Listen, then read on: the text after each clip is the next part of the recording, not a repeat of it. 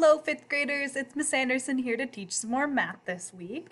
So here are our at-home classroom norms. It says, have a positive attitude when you're watching these videos. Be respectful to the teacher and to yourself because some of these things are new. Keep trying even when it gets hard. Friends, remember that some of these math concepts are going to be new to you, and even if they're hard, keep trying and ask your teacher for help.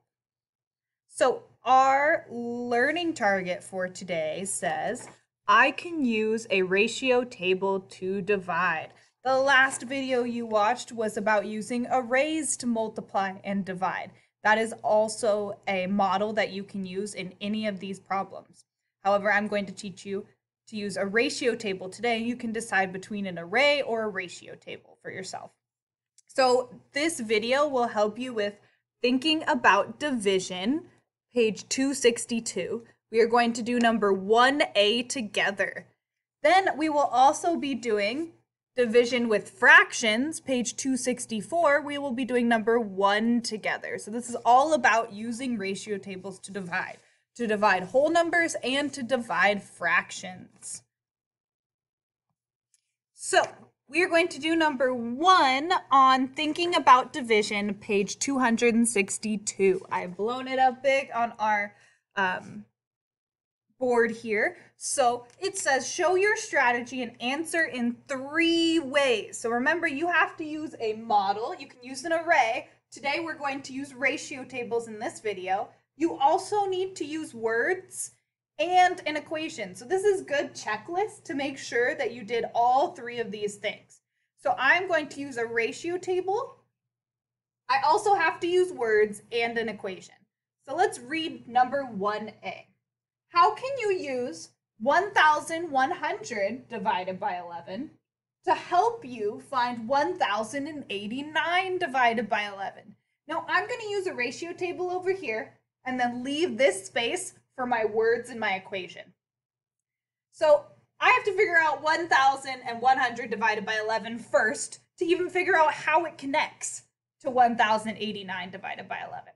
So I'm going to put 11 seems to be our number in a ratio table. 1 and 11. Now, friends, a little smoother. Now, friends, I want to try to get to 1,100 first. Let's start with a nice round number that we know how to multiply by. 11 times 10. 11 times 10 is 110. Now, our next number, nice round number to multiply that gets us close to 1,100 would be 100. So 100 times 11 gets us exactly to 1,100. Just like when we were doing powers of 10, friends, when you multiply by 100, you are moving that 11 up 2 place values. So those zeros become placeholders and you have 1,100. Now that we know 1,100 divided by 11 equals 100, I can put that over here as one of my equations.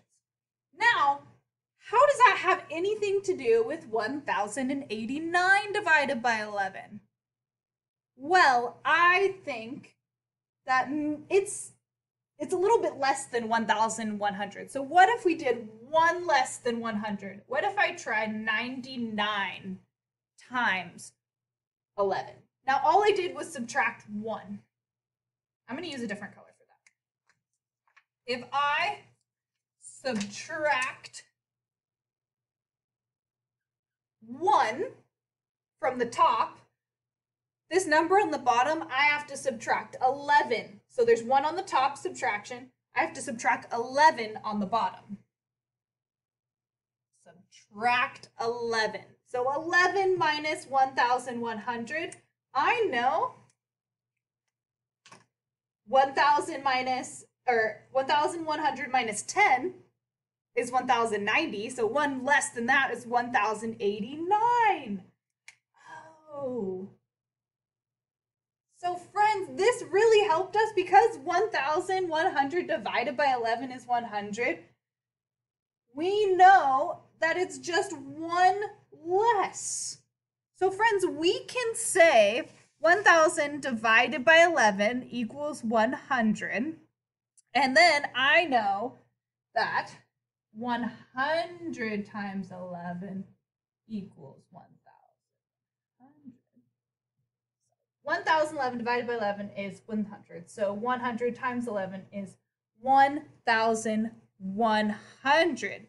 So you know 99 times 11 equals 1,089. That helps us to figure it out.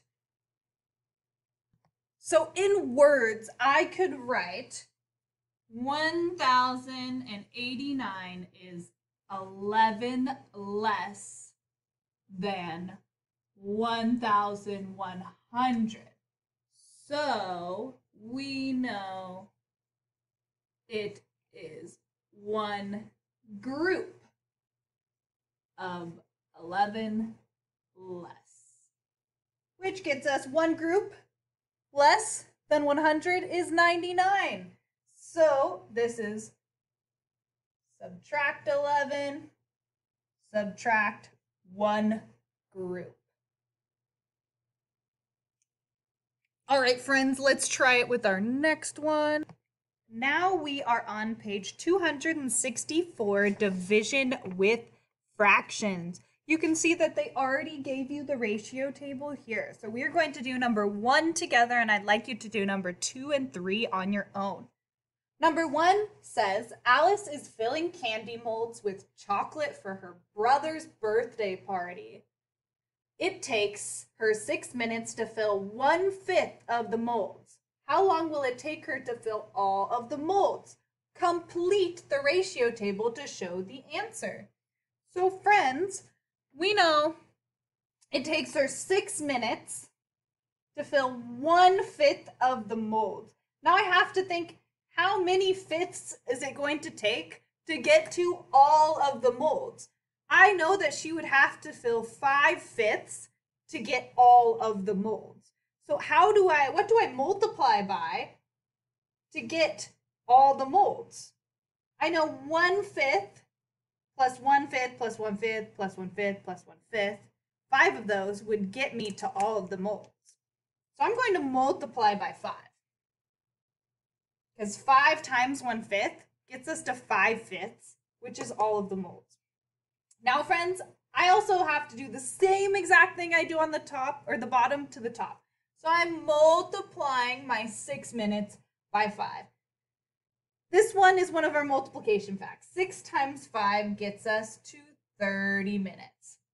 I could end there, friends, but knowing that this is division with fractions, I want to explain a little bit about what our equation would be if we put this into an equation. It would be 6 divided by 1/5 equals 30.